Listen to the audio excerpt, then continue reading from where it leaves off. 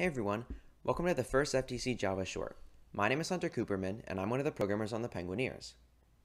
So today we're going to be covering something super duper simple, just adding basic speed controls to TeleOp. So the basic idea is that we're going to be taking whatever combination of joystick values that you might normally be using to power your motors, and then we're going to be using the buttons on the gamepad to scale those speeds down to 50% or 25% depending on which button you're pressing. And what this will do is it'll allow you to have it hard-coded in so that you can toggle between modes when you need to quickly switch between recklessly flying down the field at full speed to save time to precisely making movements so that you need to score a particular game element in a scoring area. So without further ado, let's get right into it.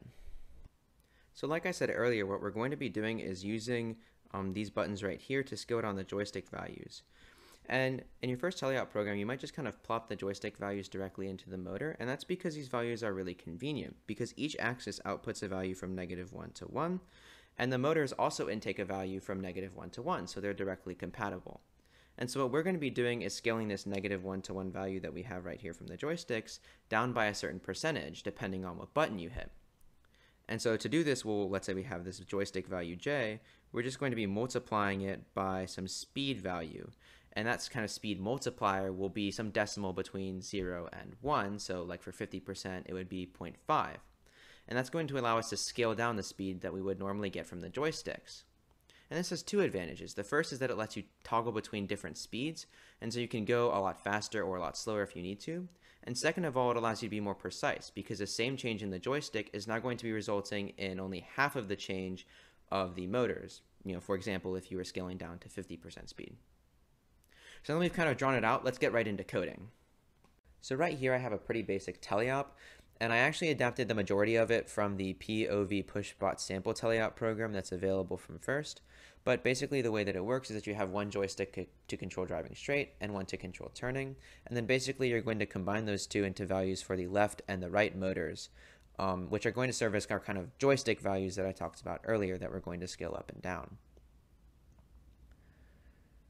So the first thing that we need to do is we need to create a value for our speed multiplier. So we're going to need to initialize a new variable. And like I said earlier, this variable is going to need to be a decimal between 0 and 1. So we're going to need to initialize it as a double because that can hold the variable value, as opposed to an integer, which can only hold, an integer or a whole number. So I'm going to go create a new double, and I'll call it speed.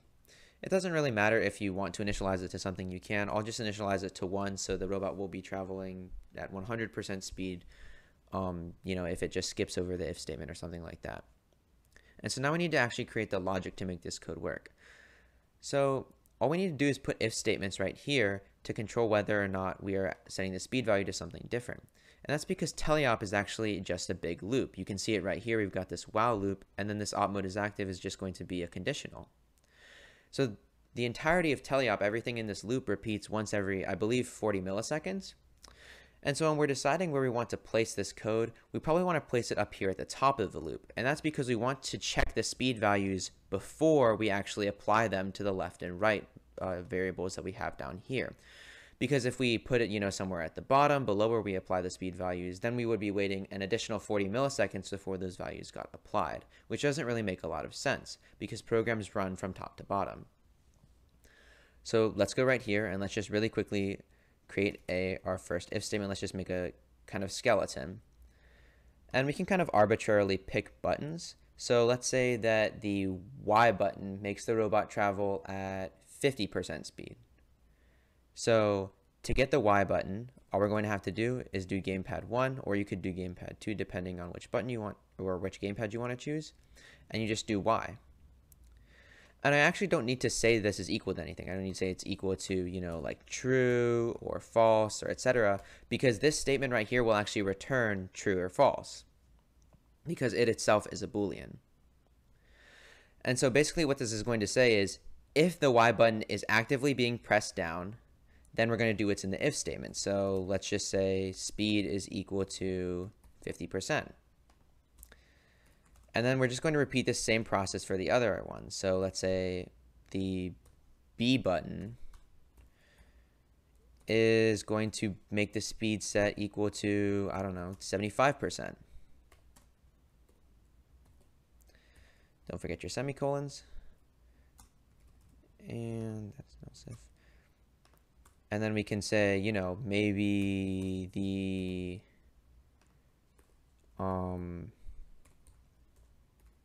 X button is going to set the speed equal to being 25%.